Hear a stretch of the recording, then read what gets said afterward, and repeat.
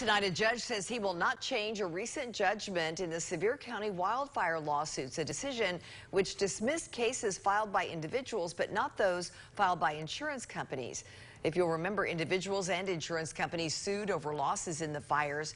Their arguments differed a bit, but the cases were all rolled together as the process moved forward.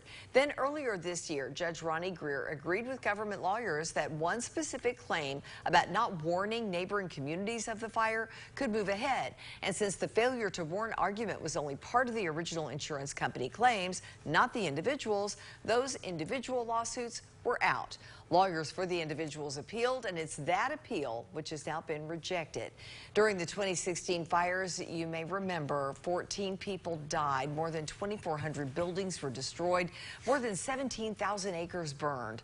Despite this new decision from a judge, insurance company cases are still allowed to move forward. We'll, of course, continue to follow these cases.